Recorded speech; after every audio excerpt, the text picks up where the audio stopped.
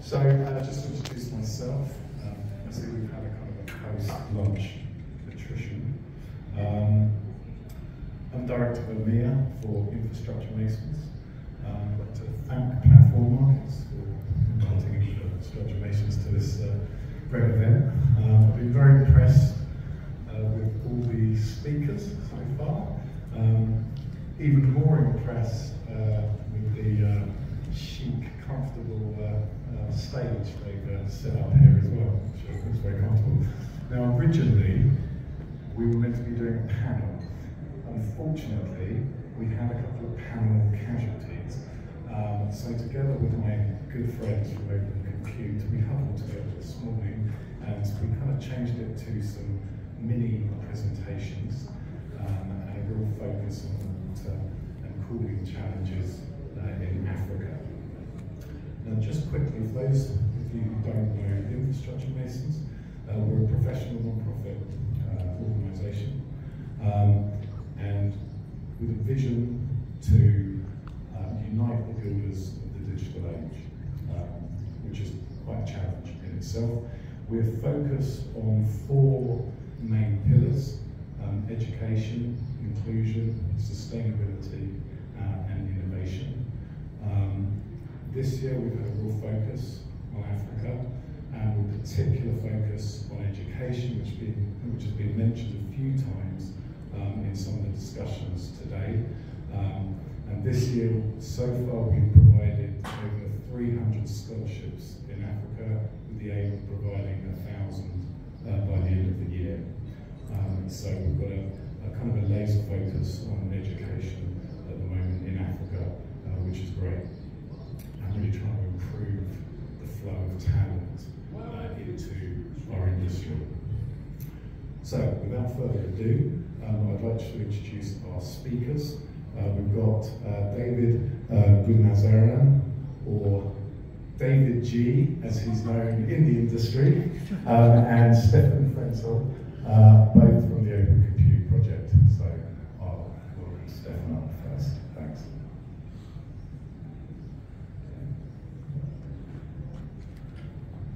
Thank you, Rudolf. Can you hear me okay? Yes. Perfect. So more people hopefully coming in to our session here. No? They're busy networking, which is also okay, basically. So let's dive into it and start with my first slide.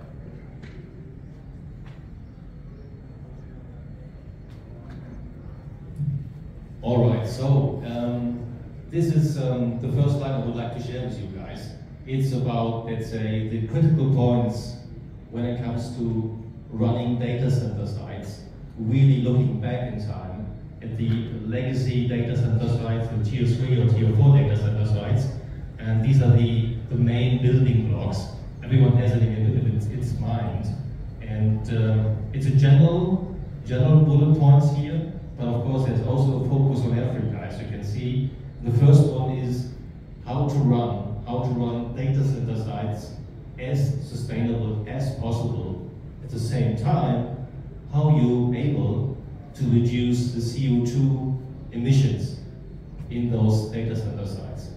Further on, when it comes really, as you've been really experiencing, and we heard, I think, today in all the presentations, the IT workload, or the demand on the IT workload is really increasing. And of course, what is also increasing and where people need to work on, and everyone in the industry is working on, is really decreasing the TCO, the costing on those sites. So this is the balance we need to really work on. And then this is basically a point for Stefan. I think in the previous panel discussion he was saying, hey, we talk about Africa, and it's about really water consumption. As you all know, water is a really rare resource here within Africa. So, and data center sites are using a lot of water. And I will pick up this really important point in the later slide, because this is something everyone needs to work on. And I'm also happy now to also share with you guys how the OCP can contribute in order to really working on innovations in able really running data center sites with water and reducing the amount of water which is but not least, how really is the increasing energy cost also is a big issue here, especially also if you look at Europe. So where we're coming from, I'm coming from Germany, you know, we have the highest energy costs, but within the European Union, it's also a matter for other countries, yeah, and also a matter here for Africa. So how can we really work on to really decrease here this, the energy part in terms of costing? At the same time, energy is also an issue when it comes, we heard also today, there are some outages where the grid is not really stable. Yeah, so I think especially if you look at South Africa or other countries, this is a big issue for the data center sites. If there is no power for 1 or 2 or even 3 hours or even longer, right?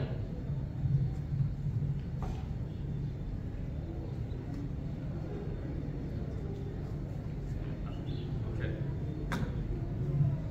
So now really, let's take the water consumption, which is really, I think, the thing we need to look into when we talk about running data center sites here in Africa.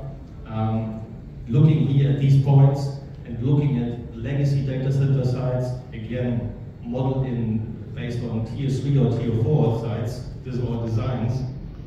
There's one, how can we really reduce the usage or the condensation of water in chillers, and also the amount of water used in these water cooling towers is also enormous. Yeah, how can we reduce? And also at the same time, the water also used to do the power generation is also enormous. So how can we really work on this?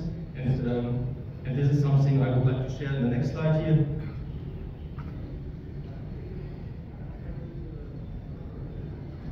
And here, the last slide here I would like to share with you is about the OCP, the Open Compute Project Foundation. How can the OCP guys or the community really support or contribute in this matter? Yeah, or really working or running data center sites as sustainable as possible, reducing the CO2 footprint, and at the same time also reducing the usage of water and also the usage of the energy. Yeah, and here this is basically the process, the innovation pipeline, how really new products, new innovation are really shared or developed and shared within the community. And we heard, I was really happy today, we heard I think 2 or 3 times the word OCP, we heard the word hyperscalers for several times today. So how familiar are you guys with OCP? Have you guys been involved? Have you heard about it? No, but of course, yeah, I play with you. Okay, so again, it's not only hyperscale or cloud native data center, it's not only hyperscale data centers, it's actually data center sites for governments, data center sites for the telecommunication industry, for the financial sector. All these guys on their side, on open source software and also on the open source hardware. So the OCP founded or established back in 2008 and 2009 a new data center ecosystem, the most energy efficient one worldwide. Yeah. So this is in a nutshell. And here you can see how the process is really working. The community, and there are different project groups called OCP subgroups, and in these groups, it's rack and power, immersion cooling or advanced cooling. The community is working together with the members on new innovation, on new products jointly. I think there are 250 plus members worldwide in the community and more than 6,000 developers working together in these subgroups. And if they come together, they have a product then, they jointly work together on that. They share this, it will be evaluated, as you can see on the second step here, by the community themselves, and at the same time then by the incubation committee. As soon as this has been run through the process, it's also published on the OCP website. Everyone gets access. It's a collaborative community. So what I mean for Africa, for example, you can get access to these new innovations when it comes to water consumption, when it comes to how to decrease the energy consumption and also the CO2 emissions. You can get access to these solutions, bill of material, whole program, and you will be able, if you have the knowledge, if you have the people, if you have the resources, to do a product, and also to produce, distribute, and to share it, to sell it on. So this is how the OCP is able to work on these areas, like how to reduce the water consumption when it comes to cooling, but the majority of the energy is really going into the data center side to cool the IT gear.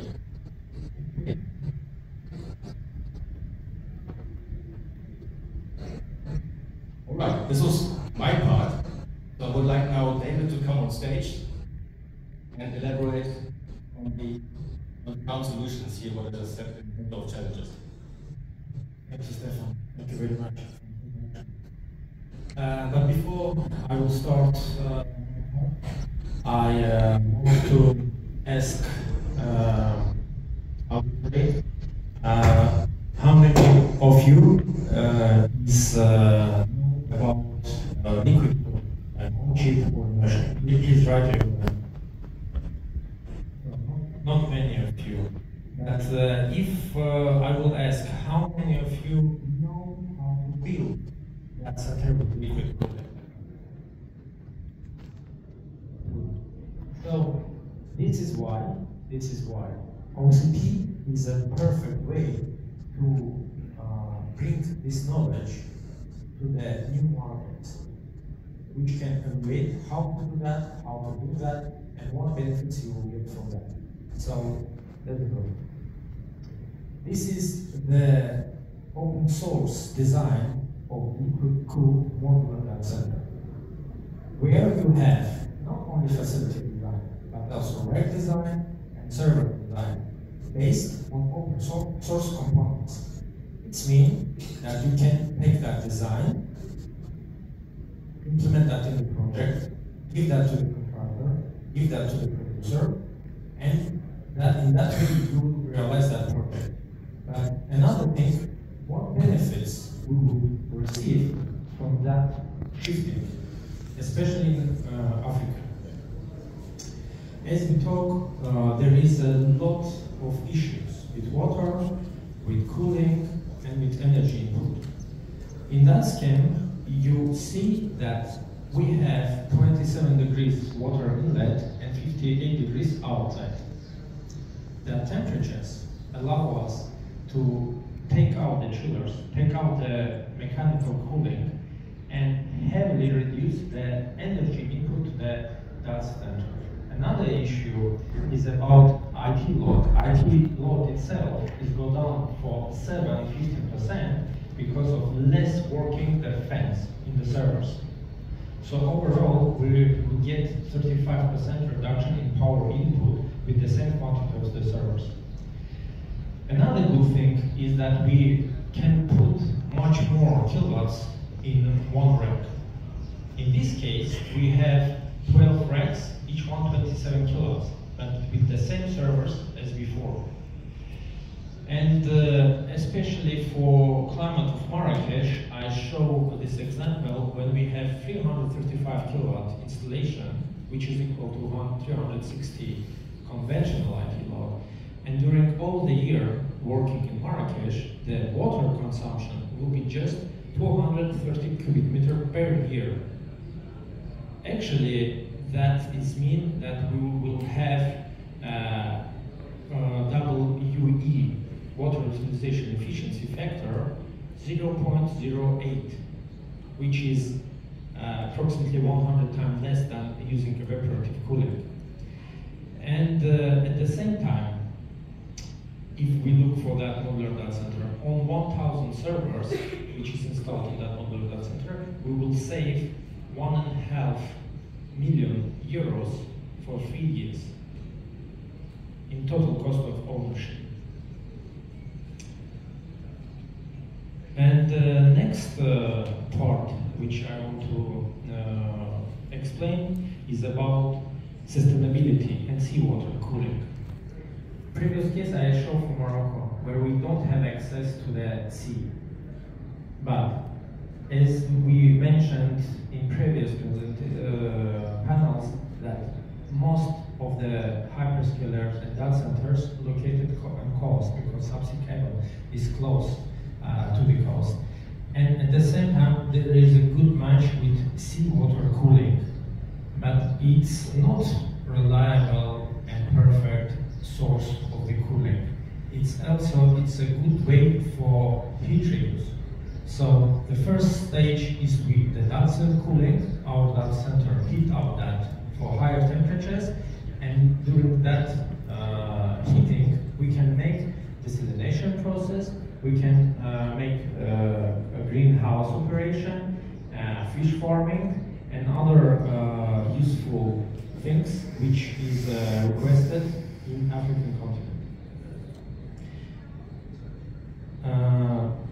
These solutions is available on another work stream in OCP, which name is heat reuse, where you can take that examples of using the heat and by this achieve sustainability.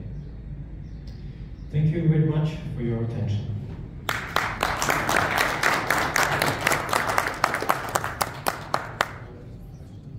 Thank you, guys. Right, and thank you for finishing on time. Okay, so I'd like to welcome next.